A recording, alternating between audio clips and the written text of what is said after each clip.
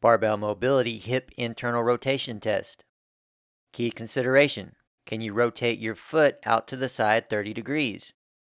To perform this test, sit in a chair or on a box with your shoes off and feet straight forward, and to where your knees can be bent to about a 90-degree angle. Lift the foot of the hip you are testing off the ground slightly and slowly rotate it out to the side as much as you can. Note, be sure you keep your knees stationary directly in front of the hip, as well as your foot pointing straight ahead.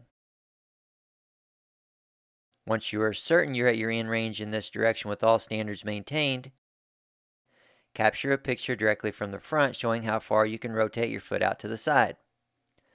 Attach your front view photo of each leg directly into the slots indicated below this video.